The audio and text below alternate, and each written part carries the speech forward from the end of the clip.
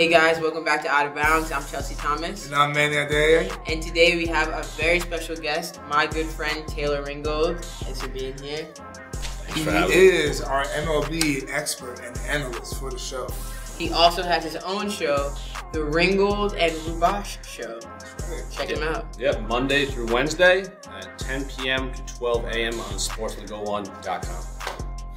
Awesome. Yeah. So Sunday night, the Astros beat the Dodgers 13-12 in a 10-inning slugfest. That shit was crazy. I mean, it was ridiculous. There was like 14 pitchers used, man. There was a lot of home runs, and there was a lot of young guys who were playing outrageous baseball.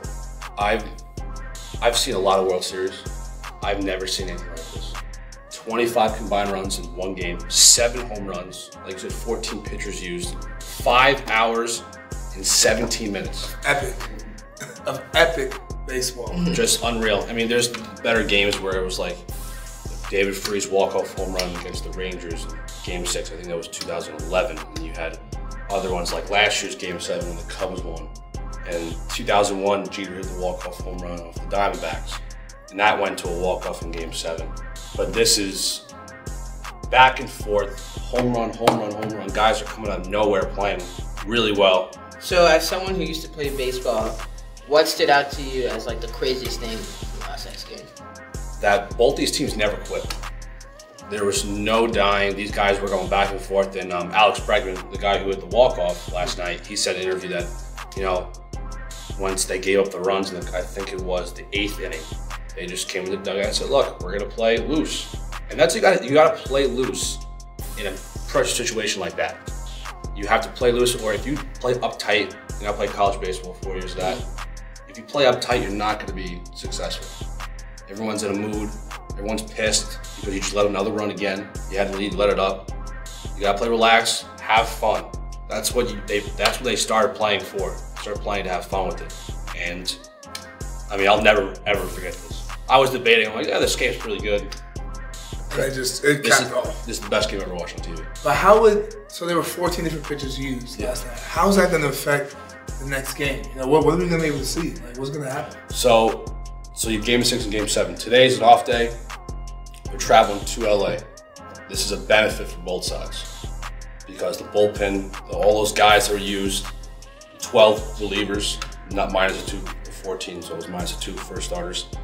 They're gonna get a little rest. They got their rehab, their throwing programs, icing up, doing physical therapy, whatever, what have you. But this can ultimately ruin for, I think, the Astros most of all. Dodgers have had the best bullpen, tied probably the Yankees, all year. The Astros bullpen has been very inconsistent. They have really good guys, and they have some guys that suck. Like Ken Giles, a lot of talent, was told before last night's game he is not going to pitch. He lost his closer role, and they needed pitchers last night. And AJ Hinch's manager said, I'm not going to pitch him. And that right there is a feeling that you don't want to have, that your coach does not trust you on the mound, because he blew it the other night. But like you said, this is going to come down to managing at the end of the day with your bullpen, because Dodgers are win or go home situation.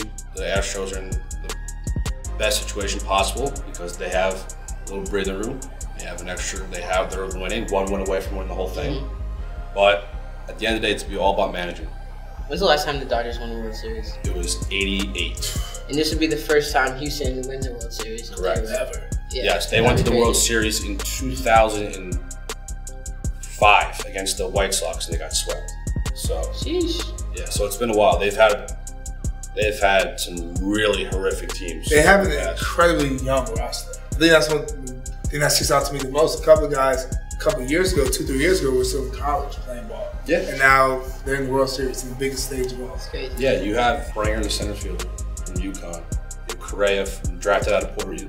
He lives in Puerto Rico, drafted first overall. Altuve. You had all these 3 guys. These guys aren't even in their prime of their career, and they're the top players in the game. And unfortunately, I don't know if they'll be able to keep all of them because of the salaries of these dudes. I mean, these guys are $30 million players per year.